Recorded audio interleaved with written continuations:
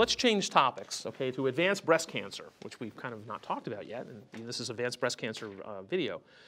So really, we've talked about hormone receptor-positive breast cancer in the early stage setting. It's really now, where are we in 2017 with the treatment of hormone receptor-positive metastatic disease? And I'll start with Aditya.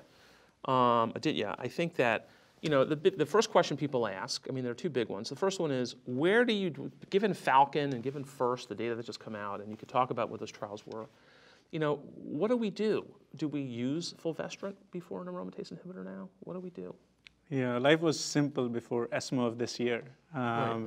For someone with metastatic ER-positive breast cancer, the recommended first-line therapy was letrozole plus palbociclib based on the Paloma trial.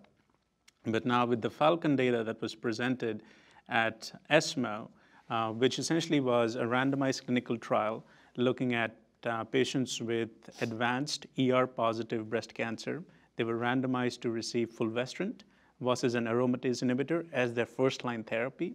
And it was in a study population where patients had not received any prior AI. So these were patients who had de novo metastatic disease, and they were randomized to receive fulvestrant versus an aromatase inhibitor.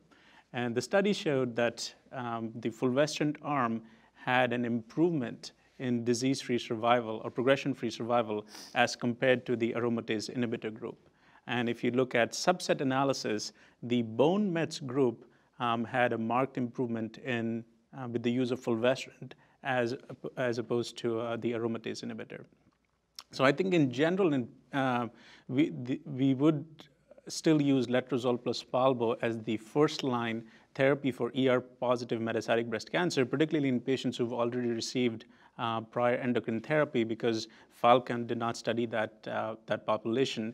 But if you have someone who's in their 70s, has minimal bone mets, say 2 or 3 lesions that are seen on scans, you do have data from FALCON that you could consider using fulvestrant first, and then down the road consider a CDK4/6 inhibitor.